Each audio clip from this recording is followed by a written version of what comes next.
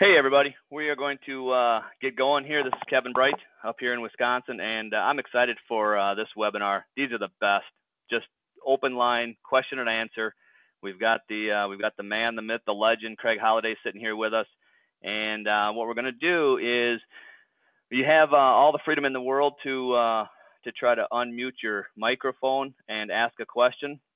If you choose to do that, though, we do a little housekeeping tip. You have to make sure once you ask your question, make sure you mute your microphone back.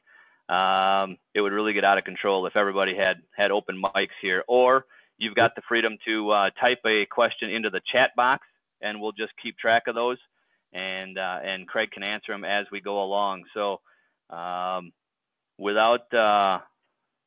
there's a couple of questions already down there. So with that, I will introduce the man, the myth, the legend, the one full of answers. We're all hoping, Craig Holliday.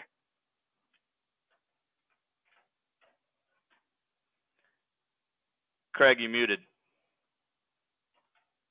Sorry, bro. All you're saying is I'm older because older people have more answers because they've been around longer. So I appreciate that, man. But no, I'm excited about tonight. You know, we decided to take a break from our webinar and even the training and open it up, you know, and allow people to ask questions, because I know there's people on the call tonight in the webinar that are from, you know, brand new people to people that have been in the business a while.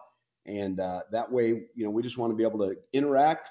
You know, my answers might get a little lengthy, but I promise you we're going to get your questions answered so you can leave here feeling like you're confident. I know some of you are brand new here tonight. Welcome. If it's your first time, you can, if you would like to turn on your camera and ask your question, that's fine. If you want to type it in, then Kevin can kind of read those questions and we'll go over those and move in that direction. But just again, let's everybody participate, and I hope you brought a list of questions to ask and we can get started. So Kevin, we got any questions on the written stage where we can go with? Yeah, Sandy Carter first asks, this is regarding Dana's post or offer that she put up, is she's asking, what is the scoop on gold core? Okay, I'm giving up my seat to Dana right now because she's gonna. I'm not getting in the gold core. Here she is. Well, as you guys know, the gold core has been out for a little while. It's just not ready to be launched into the retail or to be sold right now. The price point on it is a little bit high, so we're working on that, but it will be available one of these days. I don't know when. So I mean, if any of you know what the benefits or 24 karat gold are, they're amazing. I would look up, you know, the benefits for that. Aging. That's what Cleopatra put on her face every single night before she would go to bed. Well, maybe not every single night, but before she would go to bed, she would put 24 karat gold on her face, plus the Dead Sea. So they've incorporated that together. And so there is a 24 karat gold in each one of those products. There is a serum, there's a face cream, and then there is a mask. And the mask itself is applied like the M4, but you leave it on only for just a few minutes. You take it off with a magnet. It leaves a gold shine on your face, and then you rinse that off. We're seeing some really good results with that, but hopefully it'll be out real soon. I don't know when. It may be limited to spas and salons. We don't know that for sure either. But like I said, the price point on it right now is a little high. You guys seen that it's $1,200 for those 3 packages. So at retail. So if I were you guys, I would try and get some agents signed up and get some of that in your hands. They're amazing products. So hopefully I answered questions on that. Sorry to burst your bubble if you wanted it to retail right now. Yeah, and if you have product questions, Dana is here, so she can jump in, and she's definitely better looking than I am. Hey, I've been hearing Bright's been like cashing his Seacret checks in and turning them to gold and rubbing that on your face. Is that what you've been doing, brother? Right. Perfect. Yeah, those things keep getting bigger, so I think there probably enough gold there to do your whole family. We'll see. Yeah, for sure. Ready? Next question? Yes, sir. Have 90-day, it's a two-part question. Have 90-day runs worked for you? And if so, what does your day look like in a 90-day run? Yeah, I think, the first 90-day run I did when I first got in Seacret. And that was just like, basically I worked from a pretty large list of just people that I knew, people on Facebook, a lot of friends that I had created over the 3 years that I worked with Beachbody, even though I didn't go after any of those Beachbody people, just being in the industry for especially 3 years, getting around the country. So my days was just calling up people. If they were a distance person, I just call up and try to connect with them, try to create a need, get a video to them and set them up for a follow-up the next day. So it was pretty much just pounding the phone all day long from morning until night, sometimes real late at night, East Coast less, but then going back to the West Coast time. So the first 90-day run I did was a lot more of just sponsoring. I put in, I think my first 90 days, I put in around 45 to 50 people in the business. And that was just totally blitzing the phone, getting videos out and making sure we followed up. Because one of the things that people really are weak on is that they'll call up somebody, they'll say, are you willing to look at the video? Yes, they send them a video. And I know for some people it ends up phone tag and that kind of thing. So you've got to create a secondary follow-up time. So if I get Kevin on the phone, we connect, I get a need out of him. Yeah, I want to look at a video. Say, when do you think you can look at it between today and tomorrow? I can probably do it tomorrow morning. Great. How about what's the time I can reach you tomorrow afternoon? And so you've got to set up that secondary follow-up call. Otherwise, you're playing phone tag. And it's not, phone tag doesn't mean people don't want to talk to you. And a lot of us take that personally. So I've called this guy back about 3 times and it's going to voicemail. People are busy. And if you're showing the right kind of people, they are busy. If you got someone who can answer the phone 24/7, they're probably not the person who's going to build this business. If you got someone that says, geez, I've been working all day, I've got 3 meetings tonight, that's the kind of person you're looking for. So make sure that when, anyway, back to the 90 days. So I blitzed that. And then the second day would be follow-ups from everybody I called the first day and more one-on-ones. Follow-ups, more one-on-ones. And, I was able to sign a number of people up because the business was so strong that some of the people didn't even touch product and they got involved in the business because they were able to understand the comp plan, see the power of it. Because, when a company's sold now $1 billion worth of products, they have to be good. It's not like they've come out with a new Band-Aid that takes pain away. And now I've got to get on the phone and convince you to try this new Band-Aid. And you've never even seen it or tried it. And you're like, what? So we're trying to convince them that the product works along with that network marketing works. And so because our business is so strong from the product side, it makes it very easy to get people get them the videos they need to get and, get signed up before they even touch a product. I mean, if they can go to a spa party, great, but a lot of people can't. But a lot of that's attitude and belief and those kinds of things. So yeah, so the first 90-day blitz, the next, I'm going to go, Dan and I are going on a 90-day blitz right now between now and convention. And that's to put in we're each putting in another 6 people this month and 6 people the next month. So we're going on another 12 personally sponsored blitz the next 2 months. And so again, today we spent time, she was on LinkedIn a lot of the day, communicating with people, making phone calls, working our prospect list, but it's communicating with new people. That's the key. And then I have my list of people I called today that are in my downline, on my team, checking on them. How you doing? One of the things we're doing now is the new agents that get in the business. We're making sure the first 24 to 48 hours, we're calling them personally, no matter where they are. I don't care if they're underneath you, Schwarting, you, Spike, Danielle, any of our people. It doesn't matter. We're going to call them personally, welcome them, see how they're doing, help develop that dream and start moving them forward. So it's a long answer to the 90-day blitz. And Kevin, if you have any comments on that, a follow-up question or something that you think that would help to throw that in. What staying with that topic right there? What's your response when people I know some people say you need to go out of balance and things like that, and some people still have limited hours. It's not so much a 90-day blitz is not so much putting in 40, 50 hours of every week, but it's maximizing the hours that you do have for the business, correct? Absolutely. And I think most people that on a 90-day blitz, the out of balance thing and stuff, I mean, I understand like worry, that's a big thing with worry. Tell your family you're not going to be balanced and all those kinds of things. But at the same time, some of you that, when people work all day, they have minimal hours, it's that you take the hours you do have. I don't care if it's 2 hours on Monday, it's 3 hours on Tuesday, it's 1 hour on Wednesday, whatever that time period you do have. If you can get that 10 to 15, even to 20 hours a weekend, I don't care if you're willing to work Sunday, Monday through Sunday, you get those hours together and put them in and work them. And that productivity is new faces, putting in new people, new conference, new, if you can do spa party, but it's contacting new people. And that's what the blitz, that's what the 90-day blitz is all about. Because, you've often heard me say that the business that took you to, if you're a bronze in the business that took you to bronze, that team ain't taking you to silver. Okay. Part of them will, but you got to replace some of them because some of them aren't going to take the next ride with you. It's just the reality of the business. And at silver, what you have at silver ain't taking you to gold. Right. And again, I don't want to discourage people, but I'm just saying some of the people fall off. Some of the active members fall off. Some of the people that say they're going to build a business decide not to after 60 days.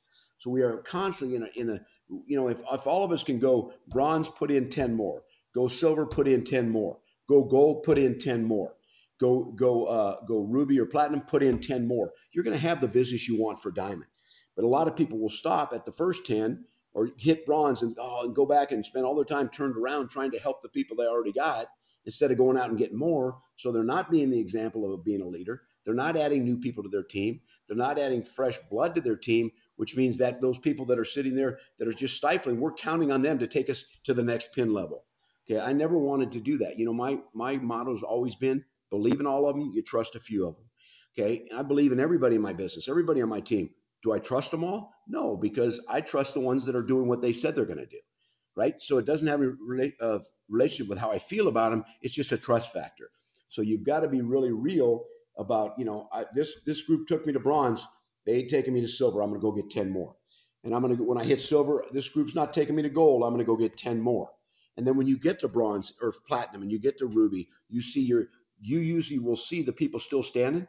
And the ones that are moving on, those are your players. Those are the ones that can get it because they've had 90 days to prove themselves to you and to themselves. Cool. Jen Shrek, do you have a question? You've been sitting there on webcam. No, she likes to. It's a hairdo. She has these hairdos she likes to show. Well, Go ahead. I didn't know if I could still see Craig if I wasn't on video. So that's the only reason why I'm on it. You can still see me, but hey, it's great looking at you. No problem, Jen. Do you have a question though? No. I just came home from New York. I just walked in the door about 25 minutes ago. Well, so. I'm glad you're on. I'm glad you got on. That impresses me. And if anybody's on here and they want to turn on their camera to ask their questions so we can see each other when we're answering it and stuff, you're welcome to do that. You're welcome to do that. Okay, let's see. We got a few more questions coming in. We have third-party tools. What are the people using, and what are you using to third-party use, others use, and have a great show on follow-up calls? So basically, what are the effective third-party tools that people are using? For me, it's like, I think part of it is we expect to find the perfect tool that if we send it to everybody, everybody's going to respond. Everybody's going to get fired up about the business. I've sent out a group of pictures, a group of videos, a group of different ones. I like the Isaac video that's in the back office. I like the Isaac video that talks about the history of the family the history of the business. That's a huge one to me. I like the 12-minute video that they put out from Cancun with all of us on there, kind of talking, quick excerpts and those kinds of things. And then the comp plan. So, the site, there's ultimatehomebiz.net. That site has 2 or 3 videos on it that are perfect to send out. But I think sometimes we expect to find the perfect video that's going to hit that person perfectly. And I think if you tee them up right, I'm not sure what video you send them matters that much. And so a lot of the legwork has to be done in the beginning, asking questions, finding out needs, finding out, are you happy where you are? No. Where do you want to go? Finding out those kinds of things, and then saying, look, I'm going to send you a couple of videos. And I tell them right up front, this isn't to thoroughly for you to understand the business. I want to send you some things that can introduce you to the owner of this company so you can see the integrity and the character that's there. I'm going to send you one on the comp plan. It's a real simple way of explaining the compensation plan so you can understand it. I'd like to send you one just so you can see some of the leaders in the company. You know, we have a video from Cancun. We were all down there having a good time and kind of just doing some excerpts and give you some feeling about Seacret. And so, and again, I think I like to ask the question too, is what do you need to know to make a good decision? And if they say, I just need to know more detail on product, then I'm going to get product videos. Well, I need to know more about where the company's from and what the history is and, you know, the solvency. And I'm going to give them Isaac video. You know, so I ask them before I even send a video, you know, what do you need to know? What would you need to know? You know, we've talked a little bit. You know, I've got a business that's exciting. I would love you to take a look at it. But what would you need to know to make a decision about a business? And let them answer that and then drive the videos to that. Book your follow-up calls and make sure that you get that time and date to call on the next follow-up and just say, you know, because that's so vital. So many people don't do that, and they're just chasing their tails, trying to get a hold of these people, and it drives them crazy. Frogman, you're on. Hey, Froggy, you got a question? Nice hair. No. Nice hair, Frog. Can you guys hear me okay? Yeah, we can hear you good. Yep. Okay, cool. Yeah, no. I was glad the topic rolled to the 90-day push because, you know, we just kicked off ours also. So Right. that's a great topic for everybody here, you know, your input on for sure, because I just remember looking back at Beachbody. I mean, when I did my 90-day push and I did 2 of them back to back, that's what actually allowed me to retire from the Navy. So Wow. it is a very powerful system. We're actually running one right now also, so it's good to see that everybody's firing on the same cylinders and moving forward. I know that Angela is on this call. I was thinking that maybe Angela had some questions. Angela, can you get on your can you unmute? Do you have a question for Craig or Hey, or do you have Michael, while she's doing that, Michael, just make a comment for the people here that are going to hit a 90-day push the first time. What do they look out for? And what are some expectations and that kind of thing, since you've done it a bunch? Yeah, so 90-day runs, guys. I mean, the most critical aspect of that is it's all out. And it's all out. I mean, if you listen to some of the most revered people in the industry, it's mind blowing what they do in a 90-day run. And I don't know that it's always feasible for people to go all out like Eric Worre would do. If you research Eric Worre or Higdon or any of those guys that are like full time professional network marketers, I mean, their version of a 90-day run it's unbelievable. It's excruciating what they do. I mean, they're talking 18 plus hour days, but there's still 90-day runs that we can do when we're part time in this industry. And the focus of it is really just coming unglued, focusing to have an output that's higher than your normal week. So your days, Eric Worre said, if you're part-time in the industry trying to do a 90-day run, you should really still shoot to do 8 hours a day. So if you're working 9 to 5, I mean, that's still a heavy workload. But if you break it down, and I think 90-day runs really there's 2 major points of it. Actually 3 major points. First of all is communication with your family. Your family has got to know what you're about to do, and they need to know the end state. Because husband and wives, they can help each other. You can kind of shuffle chores, whether it's taking care of the kids or whatever. Just a clear, concise understanding of what you're trying to accomplish for the whole team, which is the family at the end. That's unbelievably critical to do in the beginning. 2 is a notification to your team. Your team has got to know. If you're going to go on a 9-day run and the focus of it is recruiting, you need to let the people that count on know that you're doing that, have a conversation with them, and pass them to the support team or whatever. Just notify them, because anybody can do a 90-day run at any time. Just the fact that, November convention's coming, it just seems like everybody's on a 90-day run for a reason, and they are. But you can do this at any time, but you also still need to notify your players, especially if they're not running with you. Mm-hmm. And then the third part is really, it's just all out effort. We've got no better leadership with, Kevin and Craig, people that have done this. But yeah, it's all about just amping up what you're typically doing or what you've typically done throughout the day. It's kind of having a magnifying glass on your schedule. And really, there's just a lot of waste in even some of the busiest people in America's day. You gotta cut that waste away, and you gotta figure out, okay, can I do calls on my break? Can I do calls at lunchtime?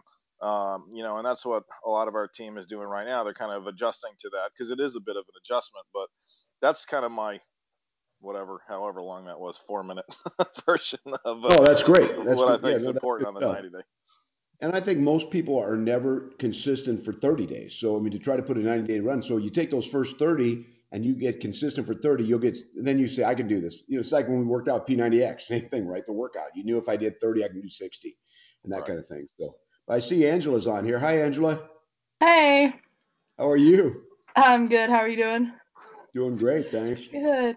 My question was because I am new, like I just signed up within the last month, and my local network is not the biggest, so I'm just struggling. I wrote down like my 100 people, but out of my 100 people, well, I got 88. Out of my 100 people, I would say in the ballpark, maybe 15 of them are here locally. So, what is your biggest piece of advice for someone who struggles in that area? Well, I think first of all, you know, you build with the local people. I mean, that's who you go to first because you can touch them. You're there. You can sit across from them. You know, you have that connection going because that's really important in this business because we talk about relational marketing. So work with them, but at the same time, you know, my personally sponsored people. I live in Scottsdale, and I don't have. I just now in the last 30 days sponsored my first. Actually, the 60 days sponsored two people that live in Tucson. So my whole business is spread around the country. So, but I, you know, through Facebook, through LinkedIn, I'm sure you probably have some social media stuff going on, you know, reaching out and realizing that, first of all, you know, your business, even if you sponsor someone locally, they know their brother in Texas, they're going to be in Texas. So, I mean, the way our business works, it spreads out so quickly because everything's online. The products are shipped from there to the people. So, you know, you're not limited. I mean, again, building local, I always say build local, think global. But so, I mean, you building that 15, get business in front of them as quickly as you can, and then turn around and start reaching out to people that are, you know, that aren't in your state, no matter what state they're in. You might talk to Michael and say, okay, where do we have a good flux of people? Like California's got real strong training, San Diego, Arizona does, you know, New Mexico. So there's places where if you look at your list, say, okay, where are the places we have like the Northwest, Portland, Seattle. There's good stuff going on in those states. So if you have those people on your list, hit those people up first. They can go to a biz op, they can go to a Thursday night biz op, they can go to a Wednesday meeting. So that way you've got support there to support your team because you're not going to be there in the beginning. Just out of curiosity, you said a Thursday night biz off, and I'm Biz so op. sorry. What is Well, that? it's short for business opportunity meeting. So what happens is when we do a secret academy or we do a training on a Thursday night, a Wednesday night, whatever, like the California's Monday, San Diego's Tuesday, here in Arizona's Thursday. So they do a biz opportunity. In other words, let's say you come, you bring a prospect, they sit for the first hour, we show the business opportunity. Here's how it works. They get to see the products. They just do a PowerPoint talking about the business. Then we take a break, and the second hour is training. It's for agents how to learn the business, what to do. We have a 12-week program that we go through with the training program. So if someone comes as a prospect and they don't want to stay for the training, they can leave. If they're excited and would like to stick around for an hour, they can stick around. So we call it a business opportunity meeting. Okay, thank you so much. Sure. And we also, you know, this is the first week that we haven't done a webinar. And usually these are a webinar where we spend the first half hour going through the business opportunity. So you can call someone, send the link to them. They can get someone on this weekly webinar. They can see the business opportunity. If they want to stay around for the second half hour, they can stay for the training. So we have that available every single week too for our team. Okay. Good. All right. We've Awesome. got other questions. Jamel came on the webcam. Do you have a question? Yeah. Hey, can you hear me? Yep. I can hear you, brother. All right, perfect.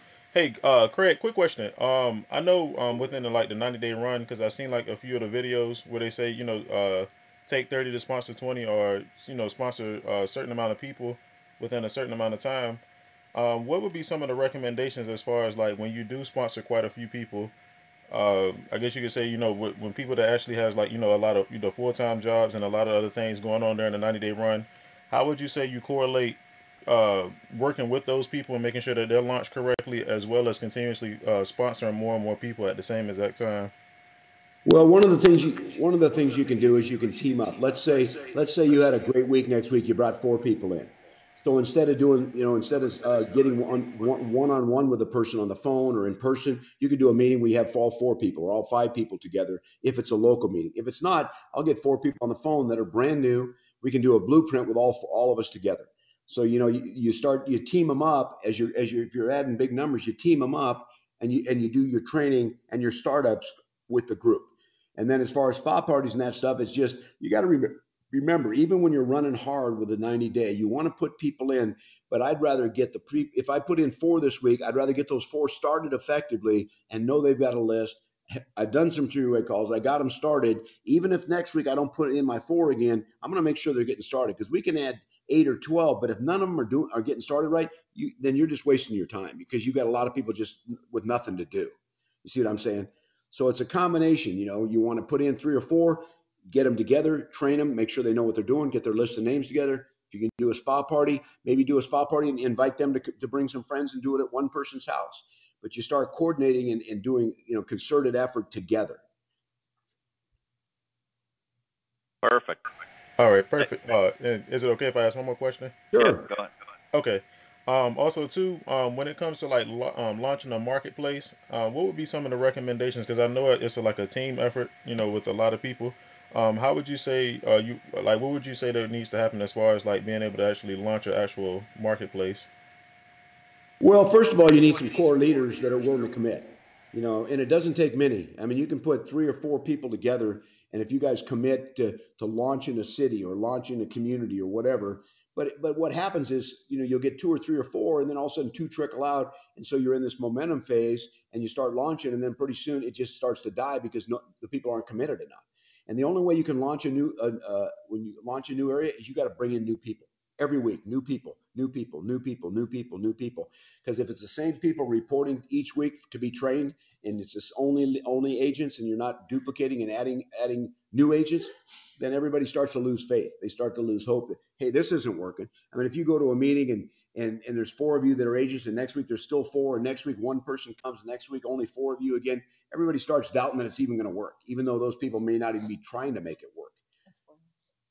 Pardon me? The S4S. Yeah, and so it's like the S4S thing, 2 straw parties a week, 3 people at each party. 2 straw parties a week, 3 people at each party.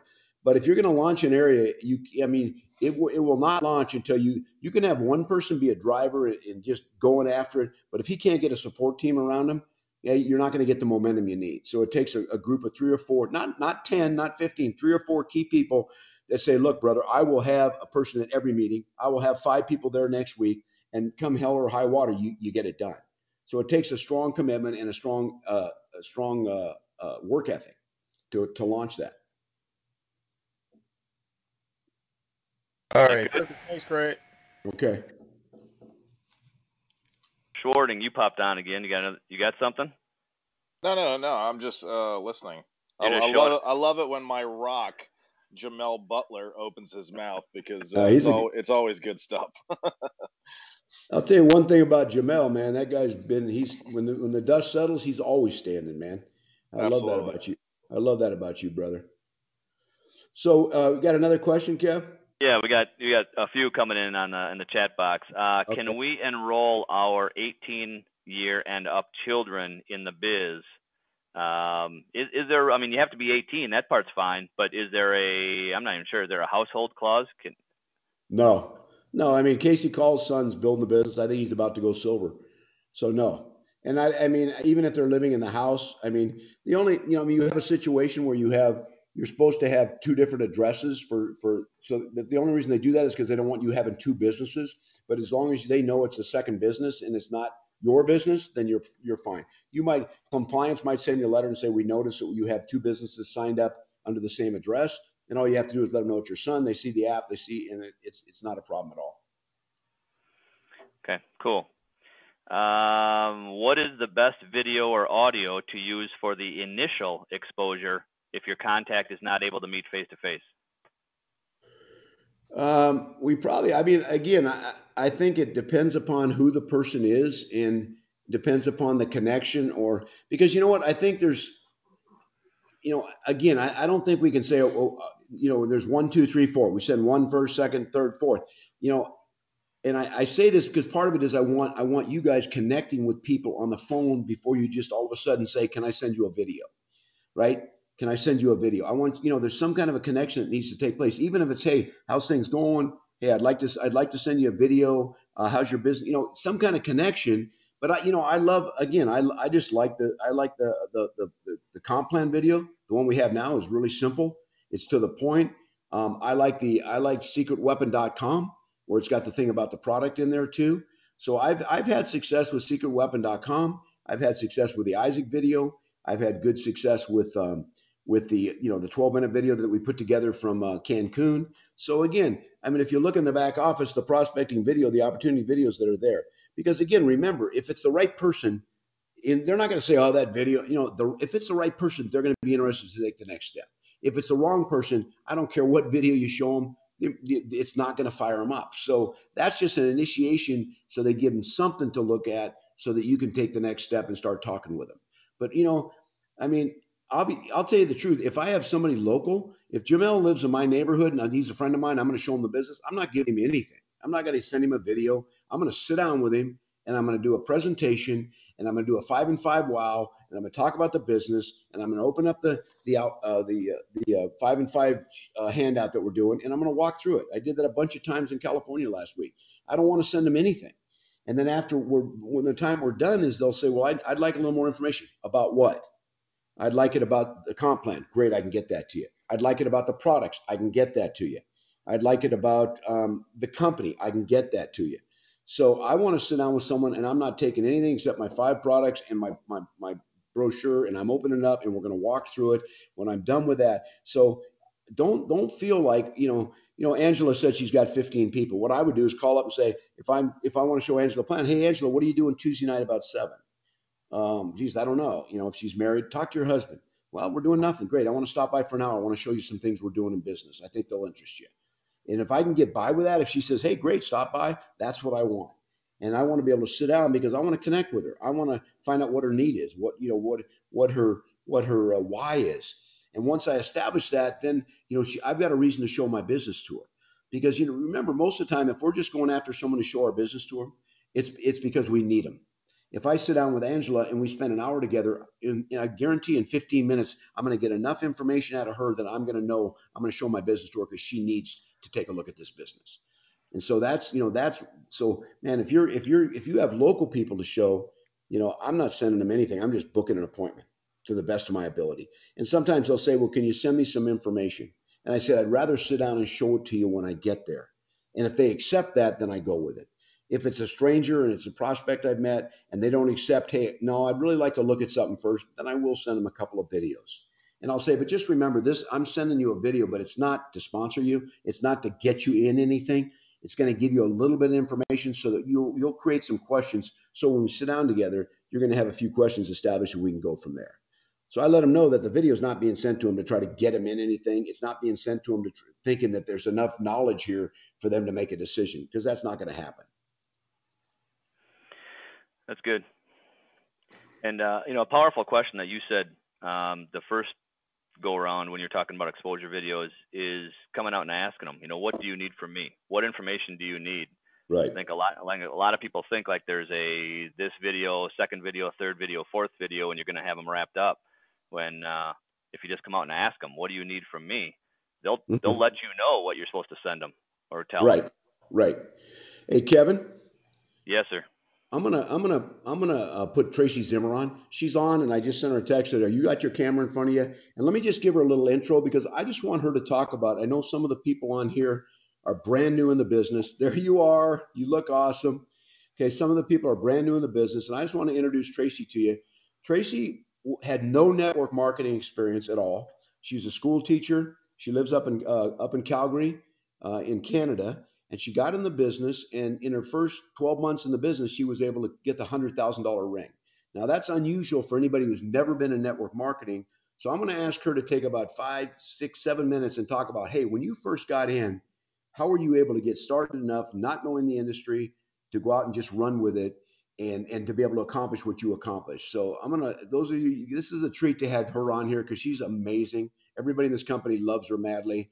and we were just up there spending time with her. So Trace, just share for a few minutes about your experience, and especially for the brand new person on tonight, about getting started. Well, thanks for putting me on the spot, Craig. You're welcome.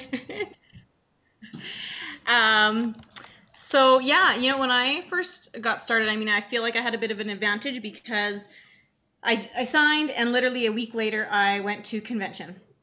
So, when I first joined, I really did think I was just selling body butter and salt and oil scrub.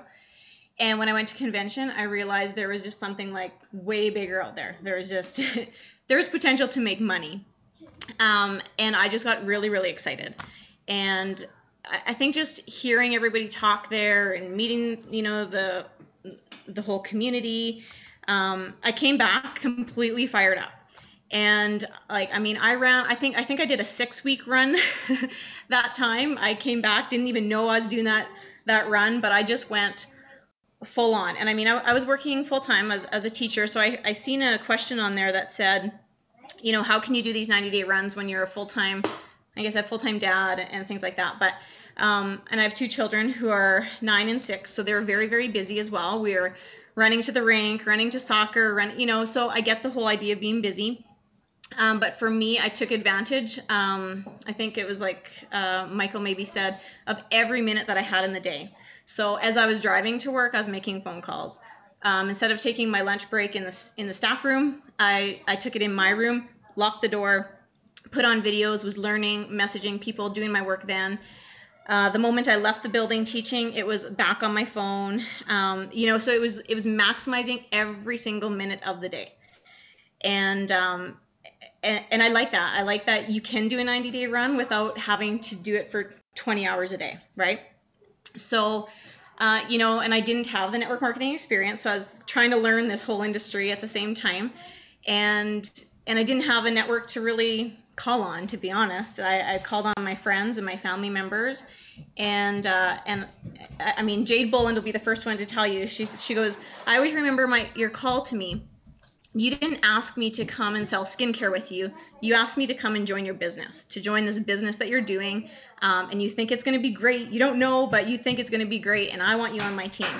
So she always tells her organization that, you know what, Tracy never called me and said, hey, I want you to sell skincare. She said, you said to me, I want you to join this business with me. So I went to my closest friends and family first. And from there, asked friends and family who didn't want to be in the business to at least have a wow party for me. So I just went out. I mean, I got lots of customers as well. And, that was great. But I've also learned that a lot of those customers who loved the product after using it for a few months actually seen the dollar signs attached to the products and seen the opportunity and became agents as well. So, I kind of focused on both agents and customers. And I found that a lot of customers do eventually turn to agents. And one of them, actually an agent on my team, Stacy Robertson, the other day, she was funny. She said, she goes, I feel like I don't have any customers left because they all turned to be agents on me. but it's true, it's that whole idea of getting the product on people and just sharing, my husband always harasses me. He always says, hey, like everybody I'm talking to, I leave, he goes, you mentioned Seacret to them, didn't you? And I go, well, kind of in a roundabout way. I got their contact information, but it's always sharing, always sharing. We go to festivals, we go to trade shows, and I'm grabbing their business cards and going that way, continuously building the list. So, I went out on an all out massive, that run, and that first run is huge. And I did one more run in between, and I'm going to do a run right now as well, to the best that I can do. So I'm excited for that. Thanks, Trace. Awesome. Again, to do what she did, coming into an industry that she never knew anything about. And I love it because a lot of people think, well, if you look at some of the top earners in our company, well, they've been in other companies. Okay. But, and that's why I think it's so great to point to Tracy, because she wasn't in no other company. And this business is a beast to learn. I mean, it's a simple business, but when you learn the way you're dealing with people and the disappointments and all the things you have to deal with. And I think that, what's been your number one lesson you think you've learned, say, in the last 6 months about this business that you're going to switch some things up and it's going to be different for you? I mean, something that just the light went on or something that you would share. Just I mean, in the beginning, obviously, I knew there was an opportunity attached, but I probably didn't even see how great that was. Like, I didn't even. I mean, I think I came back from Huntington Beach and I was excited because I knew there was an opportunity attached. But honestly, what I said to my husband when I came back, I said, hey, there's money to be made here. I'm going to make enough money to take our family on an all-inclusive holiday this year. That was my goal. That's what I thought I was going to do, is make, $8,000 to take us on a holiday. And all of a sudden it was like $100,000. And so, in the beginning, when I was asking people to join my business, I had that hesitation. Not sure, but this is what I'm doing. And so I think, obviously just being more confident, and that comes with time. Mm-hmm. And just sharing the opportunity, the business opportunity before the products. Mm-hmm. I love that. I love that. Okay, so Brian or Kev, we got some more questions. Trey, stay on. If anybody has a question for her, because I know some of you are probably curious about what she's been able to accomplish, and she's knocking on the door of diamond, and our goal for her is coming up at convention, so that's what we're going to keep pushing her towards, is seeing her on that stage as a new diamond at convention, and she's working hard to accomplish that. But some of you are on the call. If you have a question for Trace or whatever, go ahead. You got something, Kev? Yeah. I've got one here. I've done a ton of demos, but I can't seem to get past. I'm showing people product, but how do I overcome them saying they're interested, they love the products, money's too tight? Money's too tight to buy the product, or money? Are they talking about being an agent? Or are they talking about just both? They keep getting the response that yes, I love the products. The agent opportunity is very interesting to me, but I can't. It's probably that initial investment, how that conversation is being held, I'm guessing. I think that's a challenge everybody's facing, and and this, part of it is, I think there's a mindset. I mean, there's a certain amount of us when we get in this business, and I'll get around to that, answering that, but I want to say this: when we get in this business, we have a tendency to want to go help people, right? That's my passion. That's why it drove me to build a successful business and make lots of money. But sometimes in doing that, we're going to people that really we want to go help them. We want to go try to rescue them and from their situation. Well, I learned real quick, because I realized, here's what I want to do. I'm going to build a business. I'm going to go to successful people that are already successful, and people that are, have income and are have a decent lifestyle, and that aren't broke and aren't on food stamps and in this kind of place. And I'm going to go build with them, because they don't become projects in the sense, I don't have to build their self-esteem up. They've got a strong network. They've got good self-image. And all the things that I love about the business, and my passion in the business, is helping those people that have hurts from the past, helping those people that do struggle, helping those people that have low self-esteems. But I learned enough to know that I needed to build a successful business first. I needed to become extremely successful, because that would be the example to people that were my downline. That would be the example. That would prove to them that the business worked. And in doing that, I built it with successful people that were successful already. And what I mean by that is, they didn't have to worry about, geez, it's $1,450. Oh, no big deal.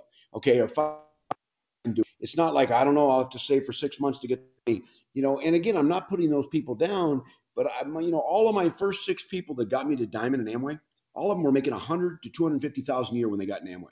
I'm serious. All of them, because they were those, but you know what? I didn't have to try to convince them that they could do it. They knew they could.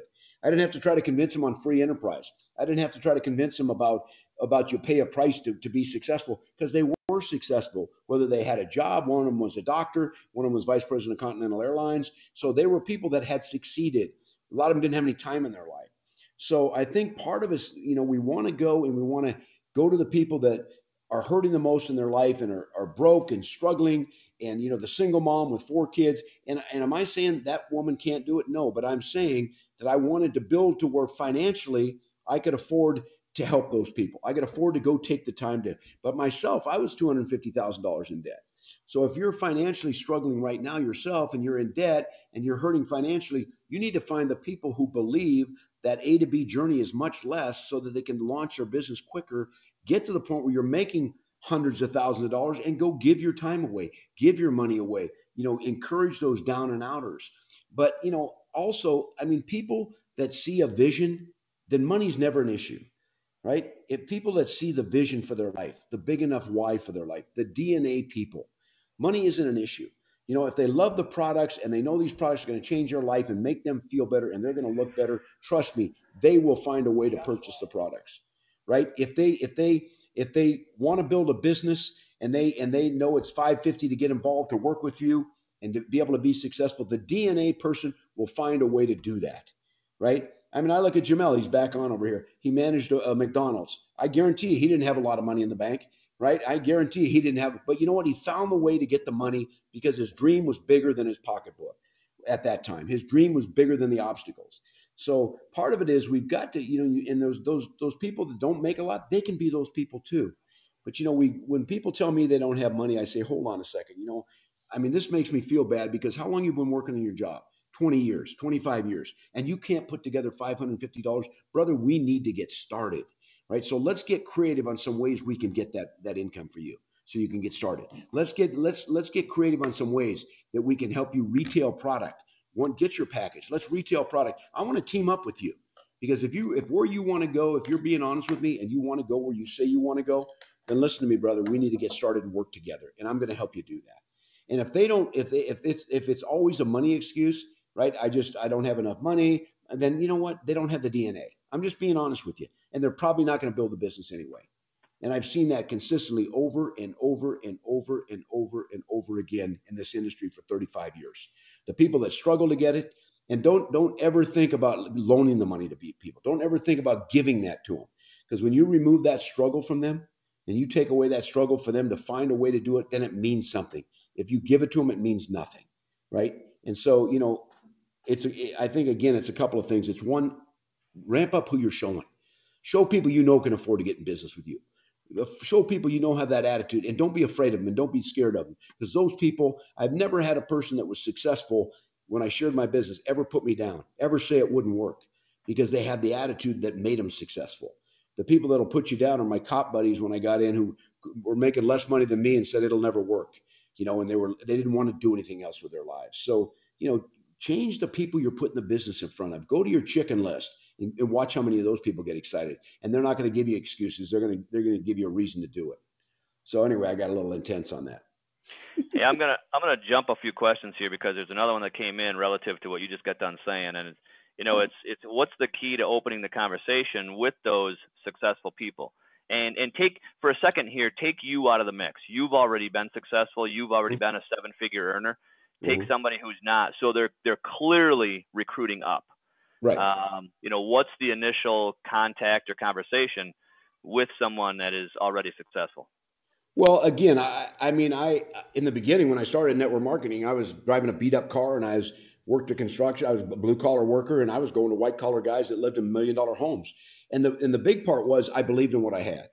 I believe they need it. And the reason why they need it is because I knew enough people that made tons of money whose families were falling apart because they had no time with their children. And dads are complaining about that. I knew that there's three things that drive the business: money, time, and recognition.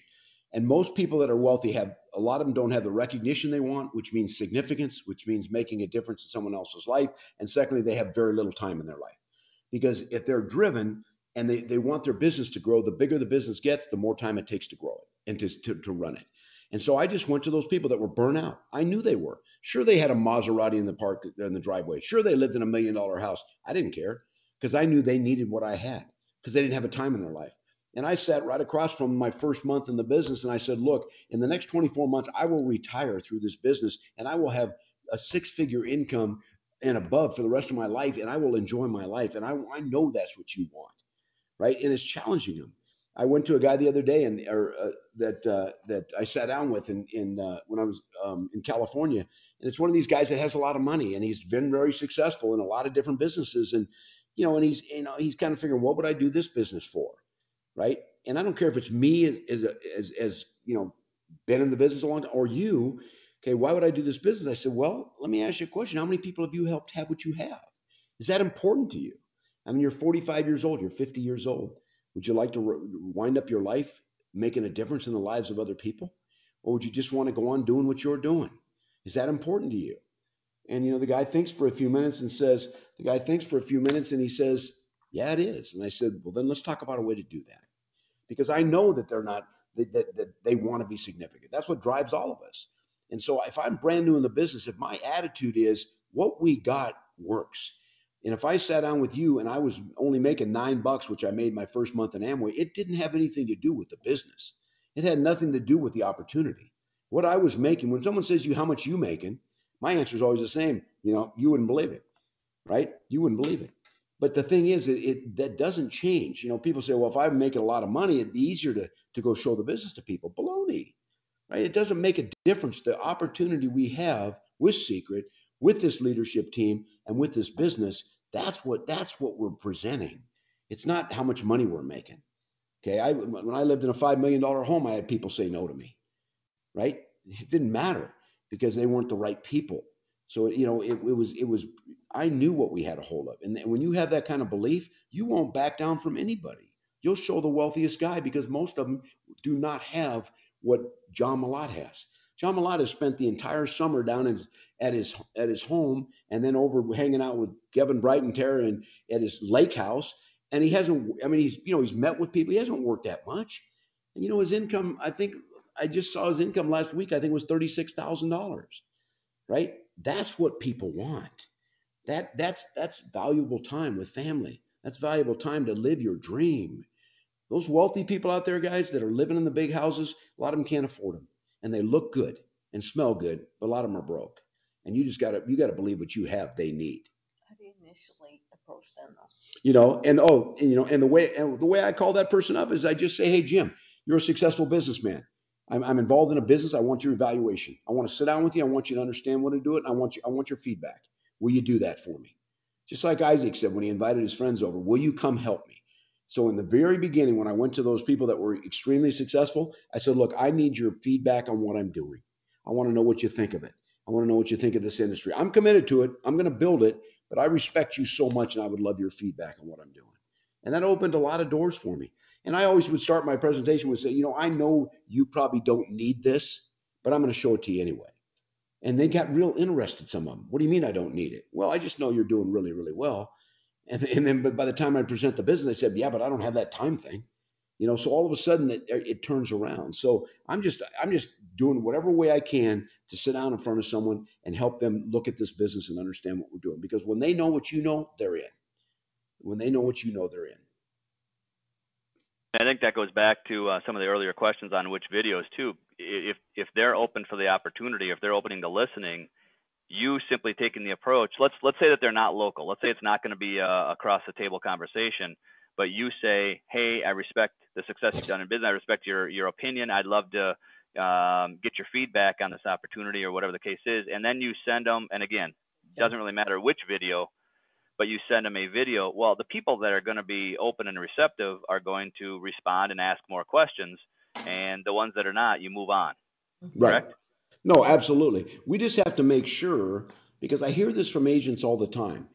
First of all, if you're an agent on here new, do not send out emails. Do not send out a blast of emails telling people I'm in this new business and I'd love to talk to you about it. Okay, do not do that. Don't send a massive blast of text to your people. Okay, pick up the phone and call them individually. Yes. Can you say that one more time, please, so everybody hears that? Yeah, no, I'm saying do not. People get started in the business, and the first thing you want to do, I'm going to let all my friends know I'm in Seacret because I'm really excited about it, and you are excited about it. So they send out this email blast, right, and tell all the people, hey, I'm in this business now. If you'd like to know about it, let me know. If you'd like to try some of my products, let me know. And that's their way of communicating to their people. It's the worst thing you can do because what happens is, let's say you send out 45 of those blasts. And I talked to you a week later and you say, you know what, I don't know what I'm going to do. None of my friends are interested. I said, what are you talking about? Well, I sent out 45 emails and only 5 people responded. And I said, wait a minute. First of all, do you read your email every day? A lot of people don't read their email for a week or two. I mean, we're kind of different. We read email because that's our business. But so you're taking for granted that these people that read it and have made a decision not to do it. Okay. Plus they might've gone to spam, so you're assuming that none of these people are interested in your business. That's the worst mistake you can make. If you try to text everybody, pick up the phone, especially if they're local, pick up the phone and call them. Hey, I want you to know what I'm doing. I'm excited about it. We've talked in the past, and I know that you've had some struggles in your business. You have ups and downs. We need to get together and talk.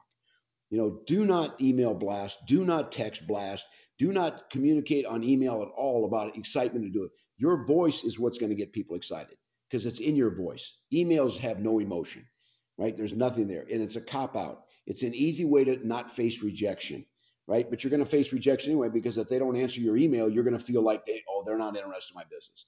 They don't want to be in business with me. That's absolutely false. That's absolutely false. So tell your newest agent, do not do that. Okay. Do not do it. Pick up the phone and call them, right? If you leave a voicemail for him, if I called Michael Schwarting and I want to show him the business and we're buddies, say, hey, Michael, give me a call. I need to talk to you. I'm not going to leave a long, well, I've got this new business, Michael. I really want to have no, Michael, give me a call. I need to talk to you. Give me a call as soon as you can. That's all I'm going to leave on the voicemail, right? Because he's going to call you back. If you try to sell him your business on a voicemail, on a recording, all you've done is, first of all, he thinks he knows enough to say no when he doesn't. So I've always done in the business for 35 years. I give the least till I can tell them the most.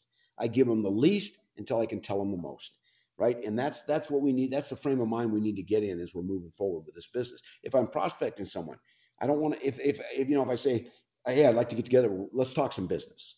Well, what is it exactly? I'll tell you when I get there, right? I'm not going to give them anything, because if I give them a little bit, they think, oh no, I know what that's about. I don't want anything.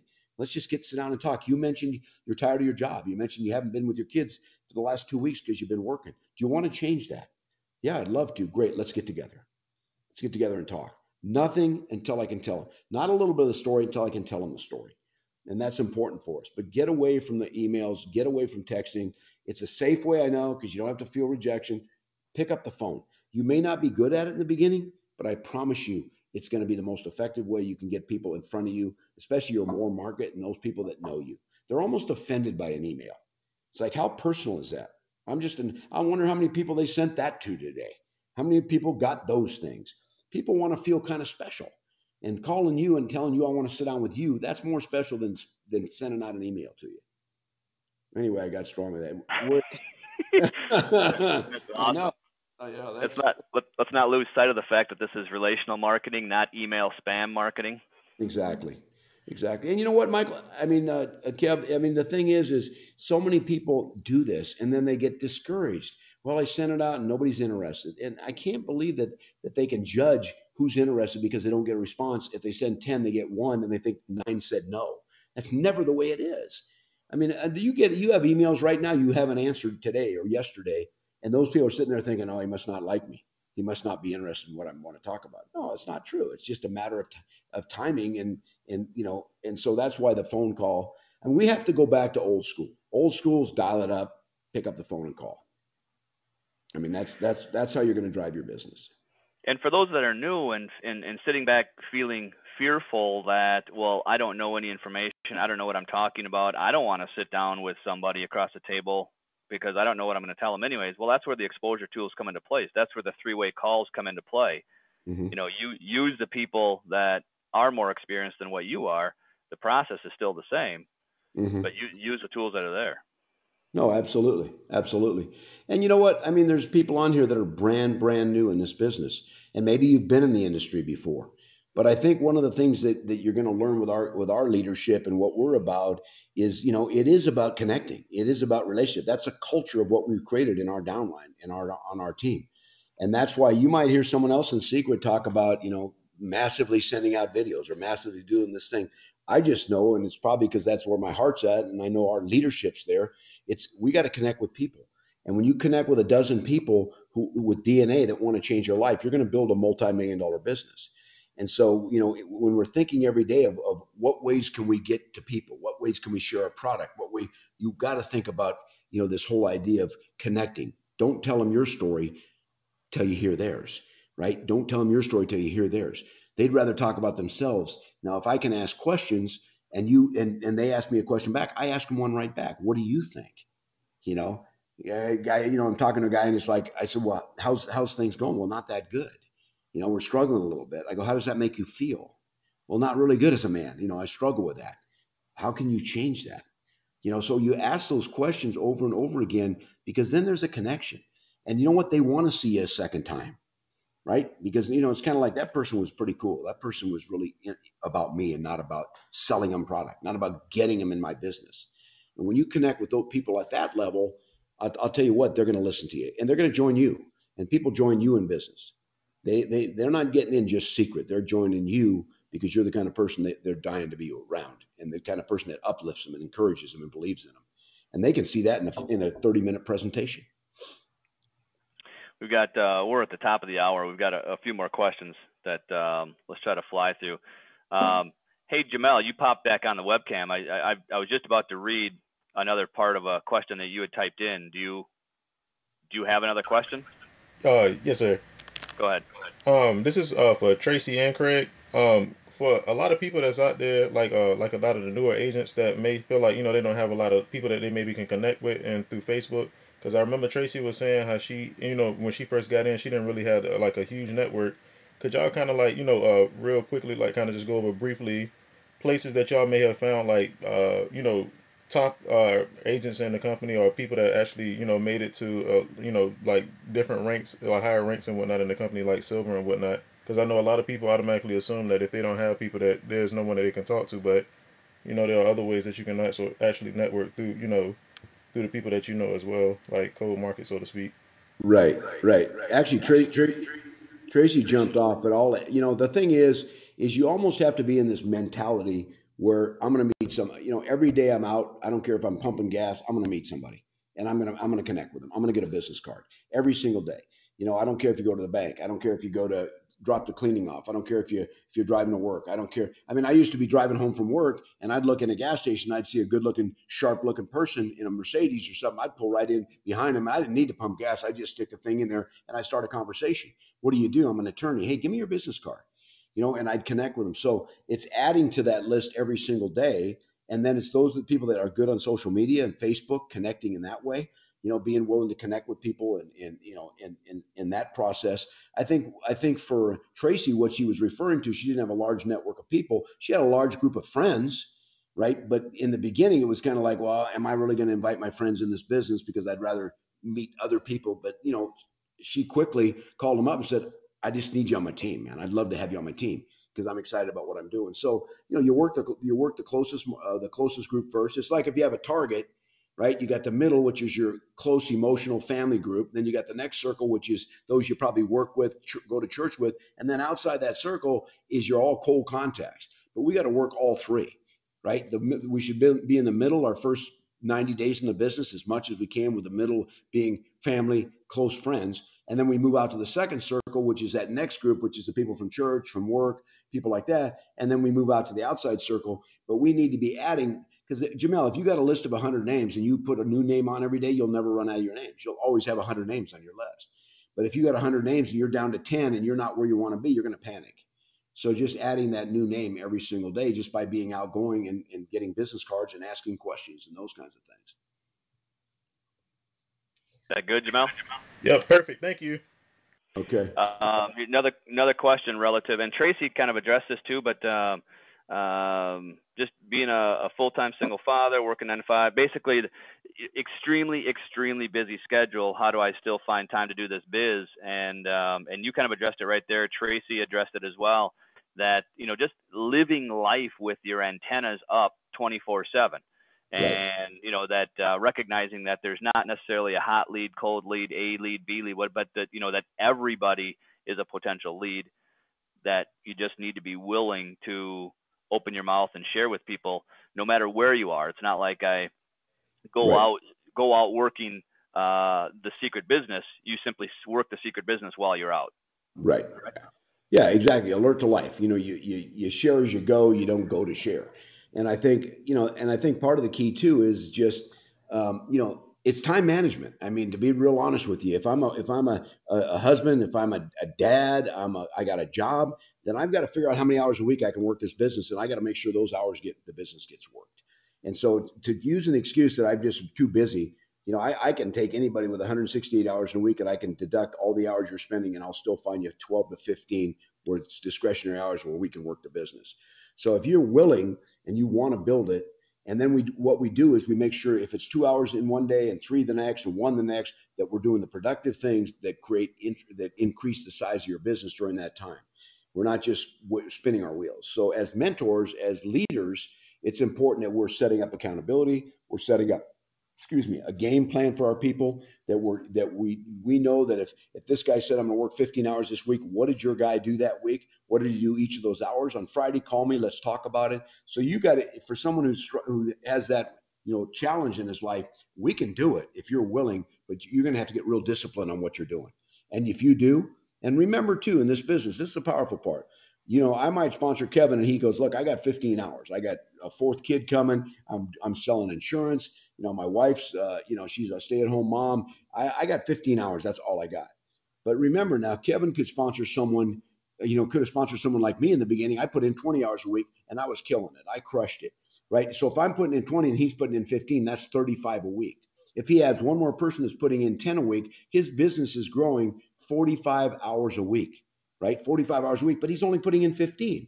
And that's the power of what we're doing. Because all of us that think about our time, a guy who says, "I don't have time," then I said, this is the perfect business for you because you're going to duplicate that time, right? It's going to be a team where all of our hours are adding up as a team to work together, right? So it's really important that they understand the power in duplication and the power of adding teammates who put in 10 hours, 15, 10, 15, it adds up to 80 hours a week, and you're putting in 10 to 15. That's the power of putting a team together. That's the power of not just moving product and not just selling product. It's putting a team together, duplicating the hours, and helping them do the same thing. Yeah, if you don't have the hours, find people that do. Right. Absolutely. Absolutely. The famous Danielle Taylor has logged in on webcam. She's arrived. Hey, let me just say something. I know you're going to say something, but let me say something first. Danielle is absolutely crushing this business right now. I'm so proud of her. She's working so hard. She has an amazing team. I was just there for 4 or 5 days, and I just want you guys to know. I mean, if you need advice or something, get on. And you need to get her on Facebook or something because she's out there. She's bold. She's fearless, and she's doing the spa parties and she's starting new leaders. And anybody that gets sponsored by her is lucky because she's out there tearing it up and she's relentless every single day. So anyway, the only thing is she gets emotional, but other than that, I'm working on that with her. So you give us a couple of your comments, girl. Oh, thanks. I really wanted to just have you address something. I have a few new agents on the webinar tonight. And the question came up about the $150 package. If someone can't afford the $550 or the $1,500, I rarely have ever let anyone in the business for less than $550, and I was hoping you could go over that. Yeah, I think I mean, part of it is from the get-go. I think it's important that when you sit down with someone, you find out what they want, right? And the question is always, "Hey Danielle, what do you want? When do you want it?" Right? And most of the time, people they're going to be aggressive. "I want this in this period of time. I'd like to make 50,000 my first 12 months in the business." Okay, so and I'm kind of preparing them for what the investment's going to be. So if somebody says, "I want to make $50,000 a year in the next 12 months," my response to them is what I say is, "What do you think it would cost to do that?" I mean, if you started a business and you could make $50,000 in 12 months, what kind of investment do you think it would make? And usually they're quoting some number that's way above the 1,500 pack. And I said, well, it's not going to be anything like that. And so once I get the need out, then when we get to the point about the packages, and part of it is attitude doing that. I mean, so many people, I'll get on 3-way calls with people and say, "Craig, can you talk about the packages? Because I haven't done that yet." Like they're afraid to talk about it, right? And anybody that's ever owned a business, the biggest package is a joke as far as getting started. And so I try to prepare that mindset while I'm showing the business, talking about it. And then when it gets down to it, I say, "Look, we have a 550 pack." I don't even talk about the 150. I say I have a 550 and a 1450. Okay, I don't even talk about the 150. If they see a 150, I say, "Look, here's the challenge you're going to have with that. Do you want to build this business? Do you want to be extremely successful in it?" "Yes, I do." Well, then there's two things. One is you can't open a furniture store with a chair and a stool. Okay, you have to have product to do it. And then secondly, whatever you do will get duplicated in your business. Right? So you're shooting yourself in the foot. And I almost, as your sponsor, as your upline, I almost am adamantly going to say, I would not do that for you because all I'm doing is preparing you to fail in this business. Because anybody that comes in is going to say to you, "Where did you get in this business?" The minute you say 150, they're going to buy a product that disallows them to do a spa party.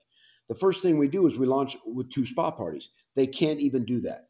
So what you've done is you've given them a $49 spot. They bought $150 of product, which is just personal use basically, and now they can't build the business. They can't even get started in the business. And so my thing has always been, adamantly, let's find a way to get to 550. Let's find a way to take up from 150 and find a way that we can get you started. Because if you want to build and you're serious at building, if you just want to try products to sample them, then I'm going to make you a preferred customers. I'm not going to give you a spot in the binary. Because if I put you in the binary for $49 or 150, and tomorrow we sign up your brother-in-law and he puts in 1450, he's down in your downline and you made less of an investment than he did. And he'll always know that. And so, I'm always talking from a business perspective. And so you can't start a business for that 150 investment. And so I'm just really strong on that, because I don't feel like I can help them. They don't have product to get started. They can't do a spa party. So what are we going to do? We're going to sit around and they're going to get their product. They're going to be at $49.95 and maybe they're at $50 a month replenishment, maybe not. And they're going to get this small amount of products and you've set them back 90 or 30 days right off the bat. And so I've always been adamant on that. I mean, I don't think I've ever signed a 150 up. Okay. And again, it's just, and usually they come around after we talk about it because I want them to have success. I'm not going to set them up in business to fail. And that's what I'm doing if I get them and if I let them come in at the 150, period. So that's just my mindset. And I know Kevin's the same and Michael's the same and you're the same because that's what I've taught you. And that's what we've done from day one. And that's why our businesses are growing and that's why it's getting duplicated. Yeah, if you sign somebody at the 49 or the 150, you're making it easier on yourself to sign them, but much harder on them to be successful. Mm-hmm. I mean, if you sign them at the 550 or the 1450, maybe it's a little bit more challenging on you to have that conversation because it's not something you're used to, but you're making it infinitely easier on them to be successful.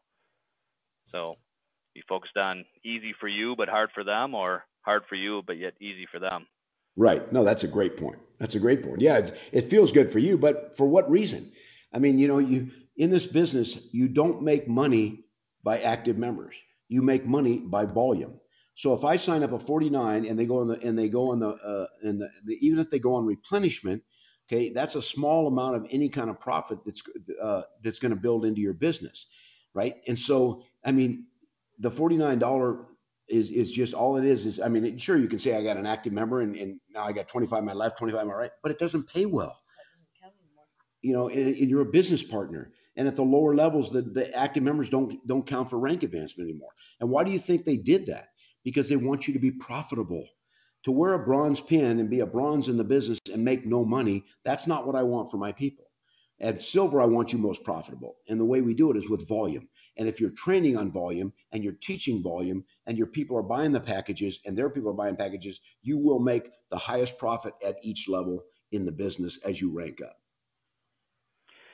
How long do you wait, or how do you approach past people that maybe were not interested in the business? So at one time you approached them, they said not interested. How do you re-approach them? Well, usually I don't, for me, I didn't reapproach them. I built it without them and they approached me because I had success. And so if you're going back to them, it's only because you haven't found, you haven't got anybody else to go to. So the people that said no to me along the way, I always say there's never no's, they're just not right nows. The people that did that, I knew my only credibility with them was to have success. My only credibility next time I see them is to have a check bigger than the last time I saw them. And so if I don't have that, I don't go back to them. They come to me. And that was my mindset. And that forced me to move forward. That forced me to if somebody said no to me, not right now, great. Love you, brother. I'll see you, family member, non-family member, but I'm not going back to them because I don't need to. I'm moving forward. And you'll draw those people to you by moving forward more than you will going back to them and trying to go to them again. See if you can't get them in the business again. You don't need to do that. There's too many good people. They will come back. A bunch of them will come back. Yeah, reach out to them once in a while. Say, hey, I know it's not for you, but things are really helping. I'm helping with the expansion. And who do you know in your area that I can be reaching out to share this with? You just keep do that a few times, and they don't want to be left behind. And they'll ask you, Kevin. I guarantee you, when you see those people, they'll always say, "How's it going? How's that thing going you were doing?" They want to know. And I always said, "Oh, forget it. You weren't interested anyway. It's going great, but let's not talk about that. Let's talk about something else." And that would frustrate them because they wanted to talk about it. It looks like the Frogman's about to make a comment. No, I was just going to piggyback on that, and I like absolutely what both of you said.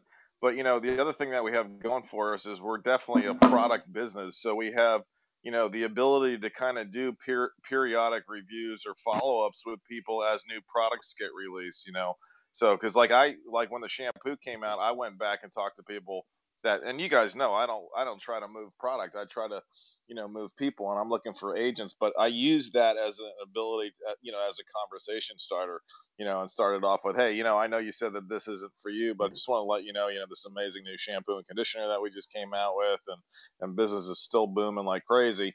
And I'm going to touch on those parts, but we have some other products that are going to come out shortly, and that's going to be a great, opportunity if people choose to use that also to do those follow-ups. Right. Frogman, yeah, Frogman, do you have any credibility talking about shampoo and conditioner? Yeah, he does. 0. Yeah, but the thing is, like I said, I never got no's. Anytime I'd felt like someone was not going to get in, I said, look, I think the challenge is the timing's not good for you right now. And they go, yeah, that's kind of it. And I'd let them off the hook. And then I'd always keep them in there. And I always knew they were in the grandstands watching me grow and watching me build. So those people, believe me, you guys, if you build and your lifestyle increases and your business increases, you'll capture a bunch of those. If you don't, okay, that's why it's easier to build fast than slow. Because if I go out my first 6 months and I do a substantial growth and I make substantial money, okay, those people are going to listen. If it's a year, I may never get some of them back because they've lost their belief. But the faster I build it, the faster my income grows, the faster my business grows, the better chance I have of capturing those people sooner. Okay, we're like at 8:18, man. We've been rolling. Yeah. But yeah, I think we've got almost all of them. There's one big one here that this is probably a training all by itself, and it's social media. Finding people on Facebook, finding people on LinkedIn. I'm not sure what's the best.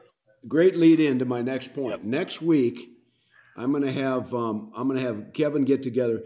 Tracy Zimmer's husband, Shane, great guy. He was a professional hockey player, amazing guy.